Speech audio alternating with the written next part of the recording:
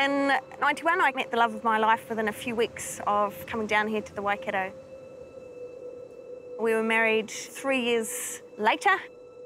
Then in '97, Glenn suddenly had a seizure. I still remember the shock. It was a Friday afternoon. Doctor rings up and says, "There's no time for you to come in. I'm going to have to tell you over the phone. You've got a brain tumour. You need to get into Auckland Hospital because we're going to need to operate on Monday." Coming into 2002, we were having a baby, having surgery, radiotherapy, chemotherapy, all of that in the same year. Hi, Ma. That's one of the reasons that they've gone In the beginning of the next year, they thought something is not right with him. And what had happened is a bacteria had got into Glenn's brain in that previous debulking surgery, and it grew. He had to actually have part of his bone flap removed because of this very nasty infection. When you find out that your brain is affected, that your CPU is going to dysfunction in certain ways, you just have no idea what that's really going to look like. And to be honest, I thought there was enough to deal with cancer, let alone to find that you have what's called disabilities as well.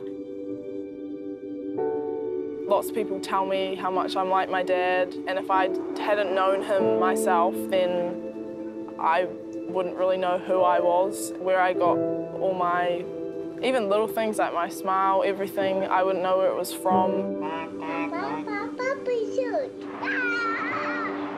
Glenn's doctor said when we asked about life insurance, you know, I can't do this lightly. Insurance companies really don't like it when we get this wrong. But I'm pretty sure you're going to be not with us in the next 6 months. So he got it paid out, and that was some 7 odd years before Glenn actually died. A doctor really doesn't know exactly when you're going to die, and of course Glenn looked like he was going to die several times. He lived at least 9 years longer than they thought he would, which is a long time, especially for me. It's over half my life still. When she was 18 months, he was totally clinically dying, saying his goodbyes to us. The clinical nurse manager was saying, "Where's he going to die? Home or hospital?" We were under hospice then. He didn't die. Then when she was 4, he was clinically dying again, and we were under hospice again. He didn't die. So we'd been under hospice 3 times. We'd outlived numerous prognoses. We'd lived so much. When he did go at 12 on the 11th of the 12th, we were there to do what we'd meant to do, which was to be together until death parted us, natural death. I was there for his last breath.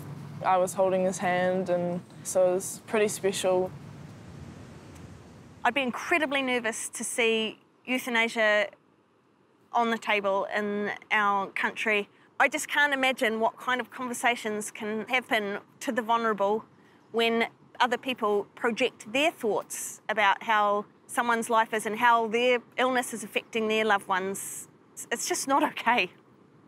Let's just focus on dying naturally and dying well.